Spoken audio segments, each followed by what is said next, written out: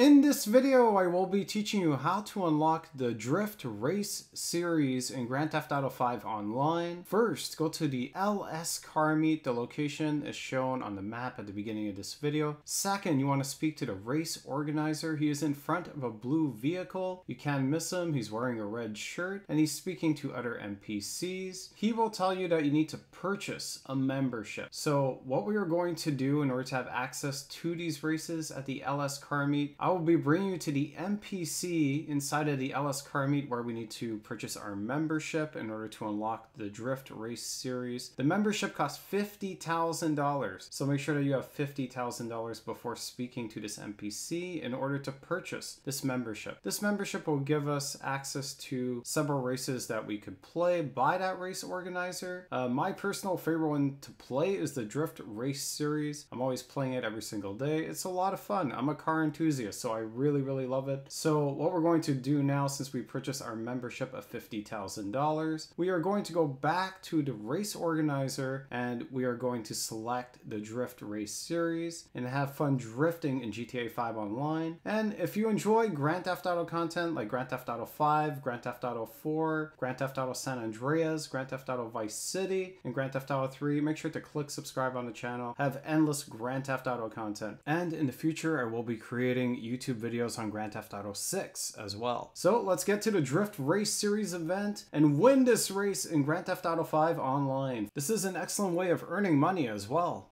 For more upcoming videos, please click like and subscribe. Thank you for watching.